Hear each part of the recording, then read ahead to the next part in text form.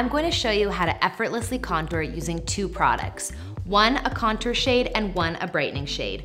We're gonna take our contour and go on the cheekbones, forehead, jawline, and down the nose and highlight underneath the eyes, brow bone, across the chin for a gorgeous, effortless contour. First, I'm gonna take the contour and shape and contour exactly where I'd like to have more darkness to create a sculpted effect.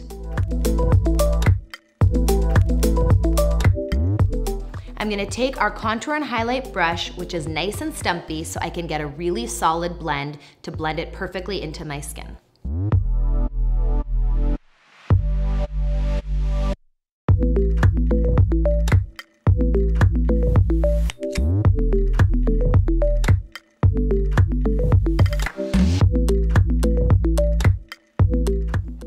Make sure to blend really well so that it's a soft shading.